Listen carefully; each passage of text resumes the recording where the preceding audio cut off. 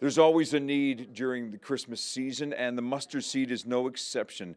We talk about that, Lyle, about the season of giving during Christmas, but there's always a need all year round. That's right. Yeah, we have people that are homeless and are working poor, and they're out lining up on our street even now. They're waiting for a bus to get to the shelter so that tonight they can have a place in out of the cold, and that's really significant. But we have a lot of people moving here from Ontario, from across Canada, looking for jobs, and then they can't find them, so they The land of plenty. Absolutely. Yeah. The mustard seed has been around for quite some time. Someone who's unfamiliar with the mustard seed, you have a number of programs, including outreach programs.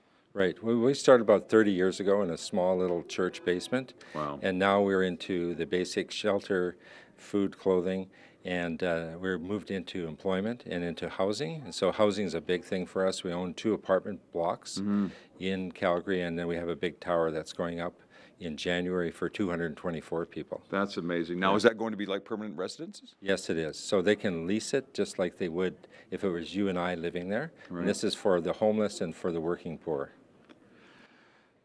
The mustard seed is making a difference. You mentioned you've been here around for 30 years. A difference in a positive way. Will the mustard seed be around for another 30 years?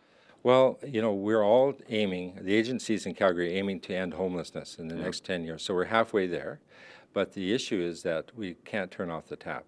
I mean, the people are still coming into the system, either from outside Alberta or in Alberta, coming into Calgary, and they don't have the funds. You know how expensive it is to live in Calgary. So if they're not earning $13.60 an hour, they can't afford to live in any place in Calgary. So that's going to continue until we find more affordable housing. The good news is this: the mayor and the premier are working very hard at helping us, and we're all trying to work together to buy and build more affordable housing. Well, also the good news is the mustard seed is here, alive and well, and there to help when there are people who are in need. Lyle, thank you very much. More Go Calgary coming up on Shaw.